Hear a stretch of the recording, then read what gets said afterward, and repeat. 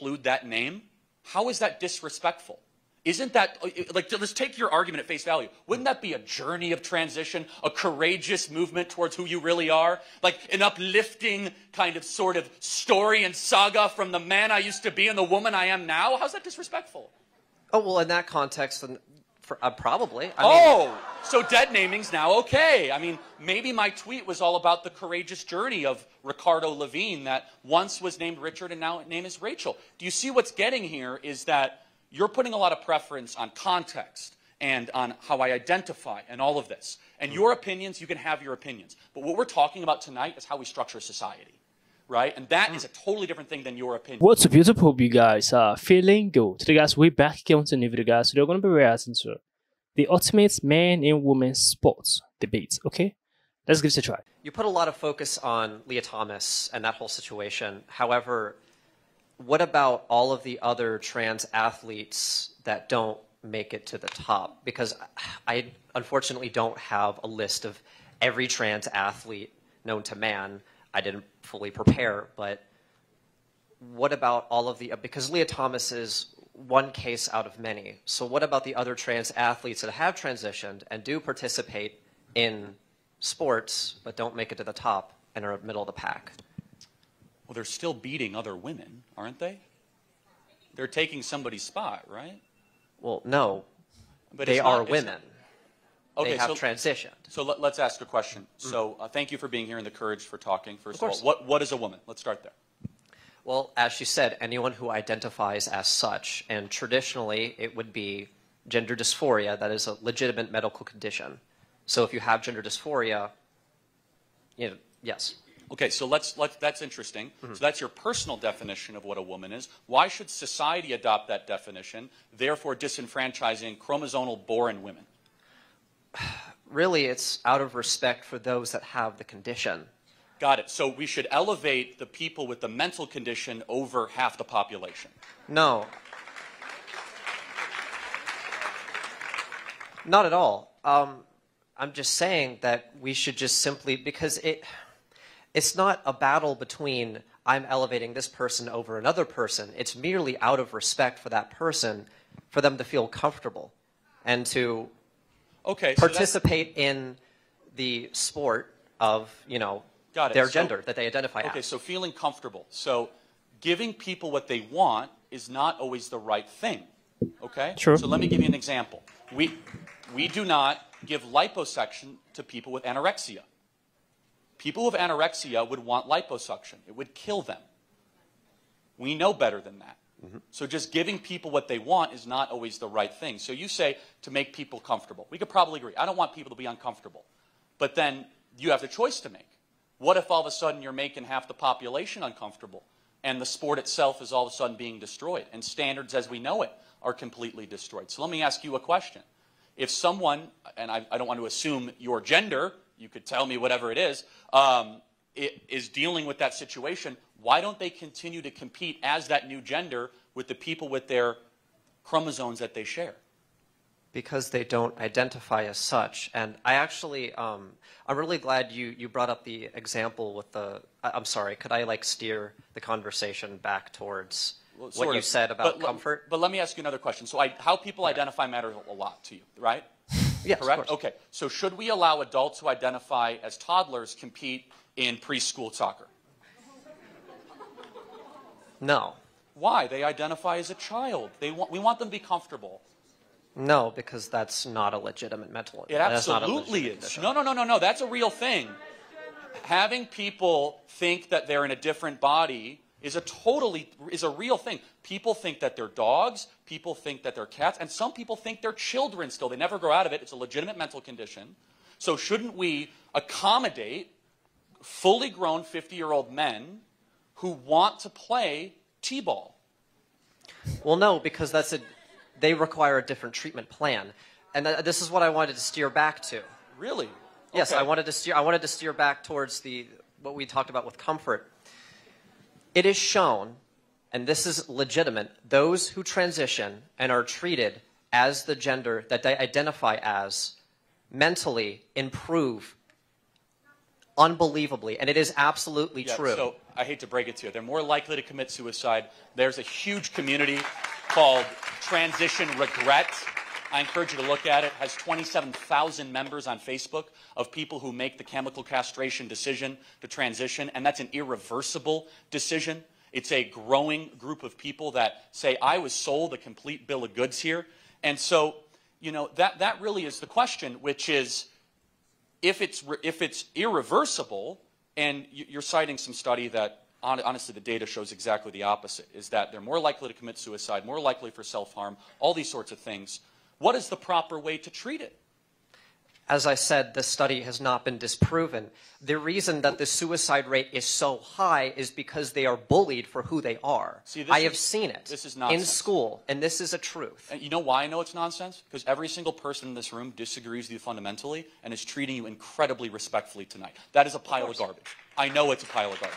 Of course. And so, instead, and I'll be honest, it's the people that are in those positions that end up becoming the bullies themselves, that kicked me off of Twitter. That's, and no offense, but kind of your team is the one that's super, like, offended that I used a name that Levine used to have.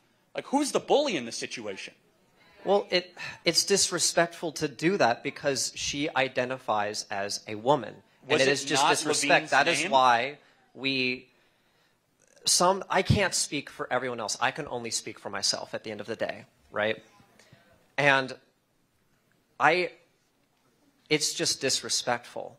And it is not right to call Leah Thomas her dead name out of respect for her. Levine or whatever. But let me zero in on this, right? So it's a birth name, whatever you could call it, a dead name. It's fine. But if I were to do a biography on Thomas, and I would include that name, how is that disrespectful?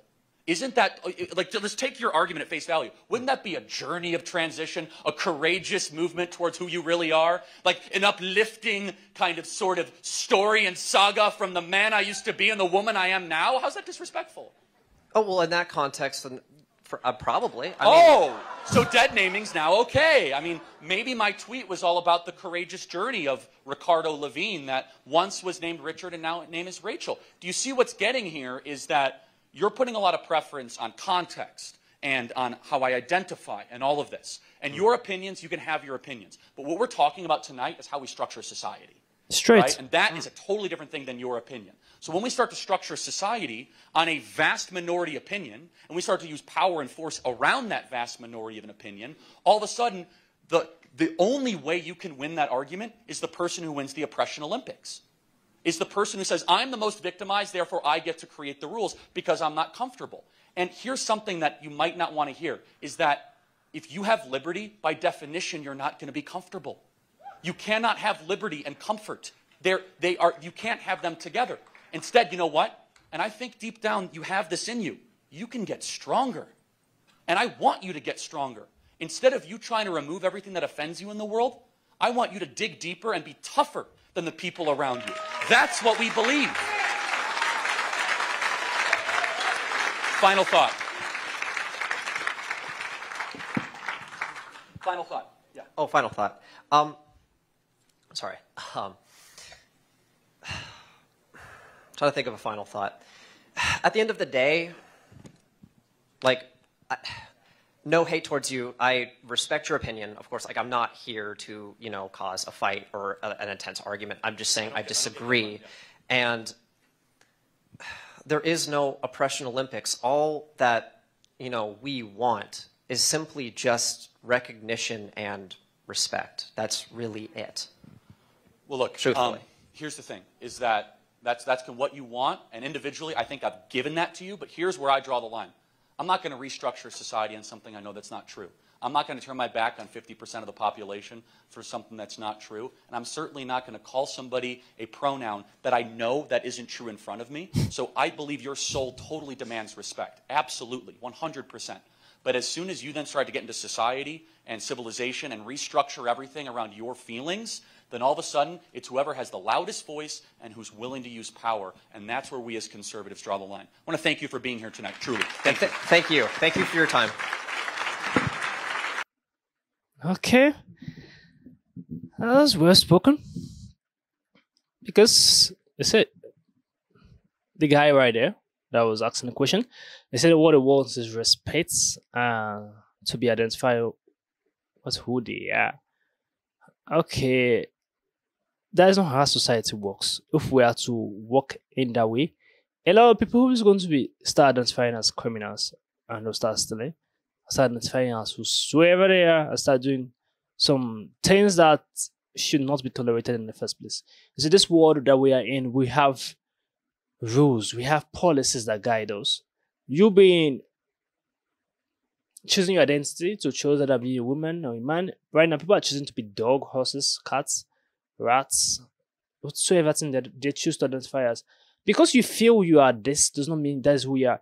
When someone look at you, if you can see the guy right there that's asking the question, he's a guy. He's sounding like a playing guy, but he's trying to dress like a woman. But when I see him, I know he's a man. Irrespective of how he dressed, or if you have gone to do transition to be a woman. If you had to die when you were born, you have the genitals, you have a penis. When you die, they dig out your grave. You have the autopsy shows you are a man. When you were born, the first thing that the doctor saw, your genitals, was a penis. You are a man. So you can't run away from that. You can't, no matter how you choose to say, I'm this, I'm a dog, you can't run away from who you really are. You can't run away. For me, I feel like this is gender dysphoria. I feel like it's confusion.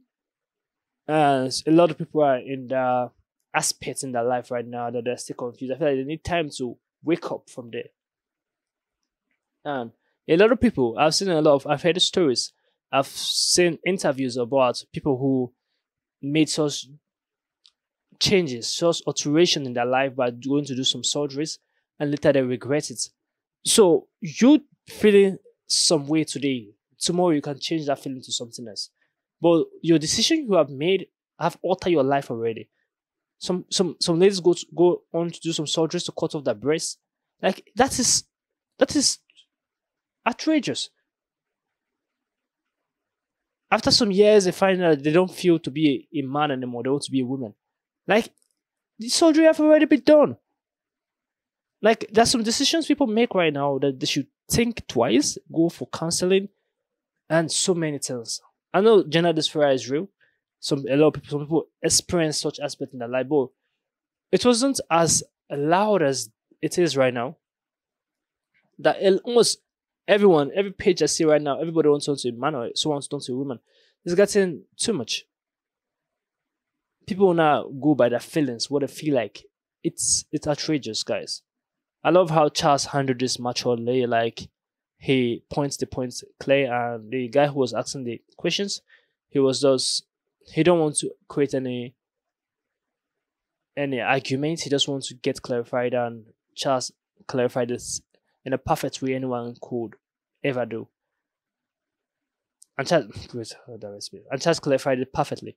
This was an amazing video to watch, and I hope this guy go back and watch this video and make some changes, because I hope he changed his attitude and how the mindset already. I know some people commit suicide because people don't accept them for who they are.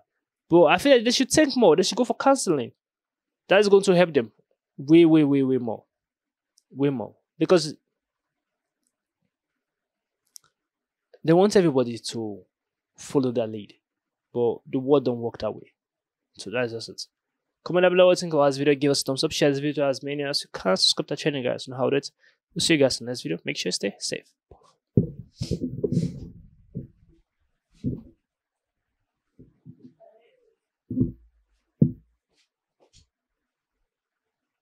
I just want a bag, like an old lady. I'm backwoods smoking, I don't own papers, pass that 808. That don't shake her. Oh, bitch, you know I'm grinding like a pro skater. Baby mama bugging, I'm so quick to hit ignore. Buku bitches in my bed, I got scales all